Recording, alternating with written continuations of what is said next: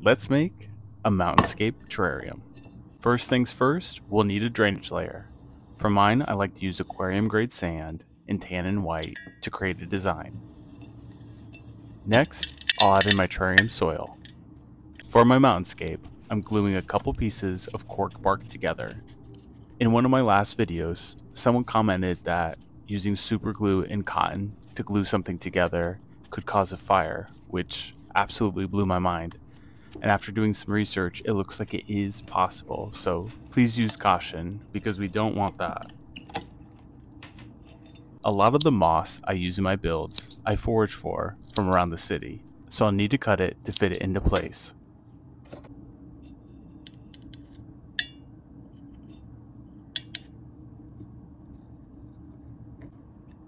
I like to add a variety of moss to give more texture to the terrarium.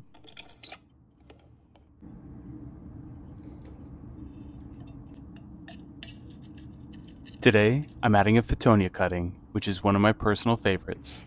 Then I'm adding small stones to create a pathway up to the mountainscape. Lastly, I'm adding a cutting of peacock moss. Then I add the cork top to keep in the humidity to help this terrarium thrive.